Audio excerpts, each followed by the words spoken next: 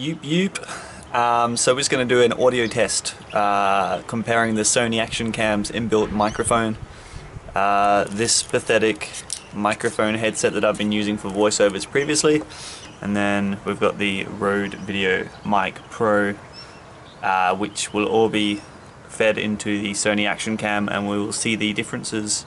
Okie dokies, this is the headset plugged in. Maybe it's pathetic, maybe it's not. Maybe it will prove to be a surprise contender for best recording.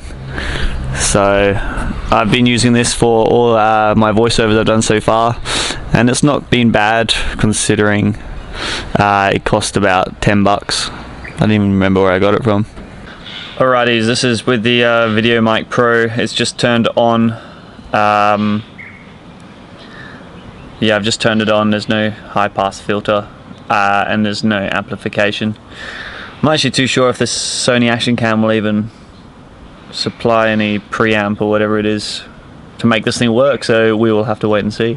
I'm going to flick it over now to the high pass filter, which we'll see what that does to the final audio.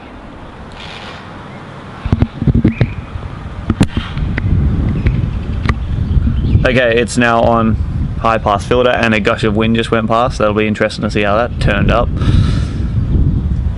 So yes, this is with the high pass filter on.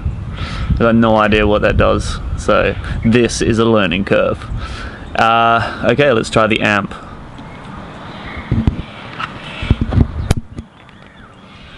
Alright, we're at negative 10 dB, so either I'm really hard to hear right now, or before I was, I don't know, I'm just trying to make stuff up. Let's try positive 20, plus 20 dB.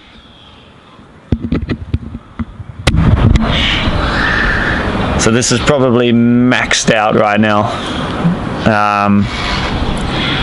We'll see how this thing goes. Fingers crossed it sounds really, really good. I don't know if you can hear birds or wind in the background or anything like that. Anyways, that's the test.